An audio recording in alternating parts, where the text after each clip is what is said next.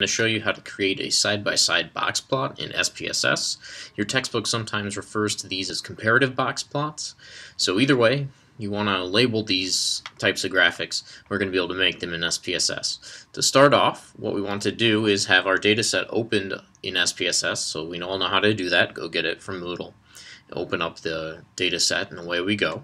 Then what we do is we click on Graphs, go to Legacy Dialogs, and select box plot. Then we need to specify two options. We want to choose simple box plots, and we also want to say that the summaries are for groups of cases. These are typically the default settings in SPSS, so we can just click Define. Having done this, we need to decide what the variable of interest is, so what is the quantitative variable that we're actually summarizing, and then how are we going to break up the box plots, so what variable are we using for comparison.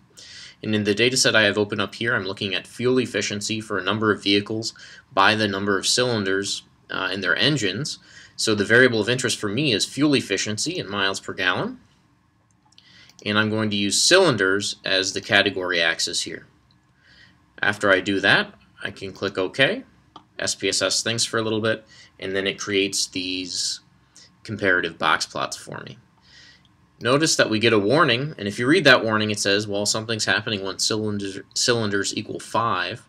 So if we scroll down, we can see that a line was drawn when there are 5 cylinders in the engine. And what happened here is we only have one data point for this type of engine, so it can't actually draw a box plot. We actually need a fair amount of data in order to draw these box plots, and we don't have that amount of data.